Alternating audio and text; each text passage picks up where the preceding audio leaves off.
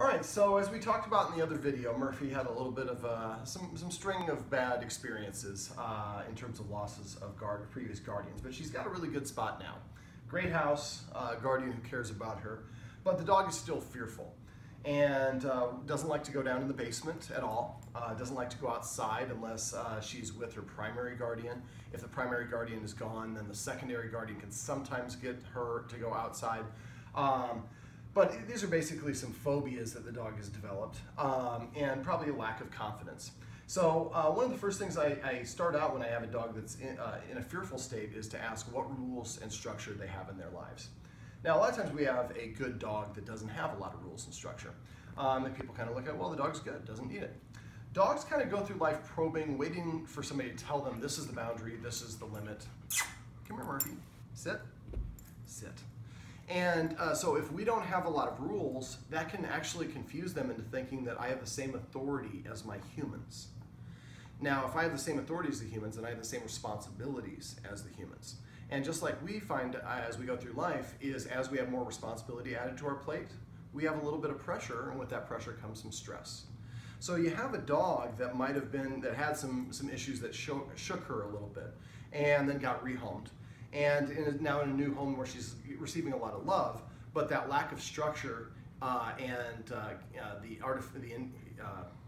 the belief that she has the same authority view can actually overstress her a little bit.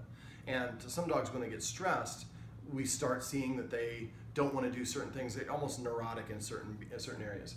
Now, I noticed that she was very not bashful about asking me for attention by sticking her nose under that. Does she do that a lot? Mm. When she's nervous and anxious, how do you deal with it? Do you try to take her for a walk? Do you try to pet her and talk to her in soothing tones? Do you just cuddle with her? I try to talk to her in soothing tones. I try not to pet her. I just try to put my hand on her. And, okay, very good. A lot of people, they mistakenly think, I'm going to just show you so much love that you're going to come out of it, but we actually can nurture that unbalanced state of mind. And I may have been that way at first, but the last 6 months I've been trying to be better. Well, especially when we bring a rescue dog in, especially if it's bad, I had a bad situation in the past, we try to, even if we're not aware of it, we try to compensate and take care of it by over-loving the dog.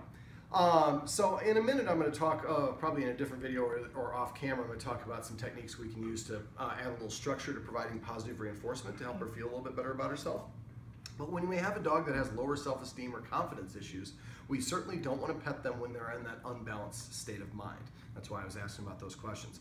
Also, incorporating rules, boundaries, and limits, even if they're just for the short term, can help the dog feel more comfortable because I'm not responsible for the whole world. All I got to do is worry about this bubble inside this house or inside this room or this floor of the house or whatever the case may be.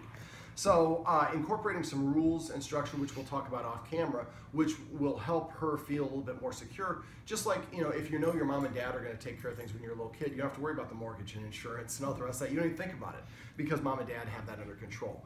So what I would like to do is help you achieve helping her fall into a follower's position so that she just feels, you know what, I don't have to worry about all this stuff. I don't have to be worried about the basement or going outside or whatever it is. I'm going to have trust in my guardian, and my guardian says we're going to go out for a walk. I feel good going for a walk. We're going to go down the basement. I feel good about going into the basement.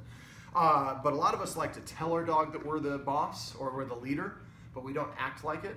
And if we don't act like it, we can tell them all day long they only respond to the real thing. Okay. So we're going to talk about some things we can do to help Murphy feel a little bit more as a follower and help you kind of take over that leadership role. Okay.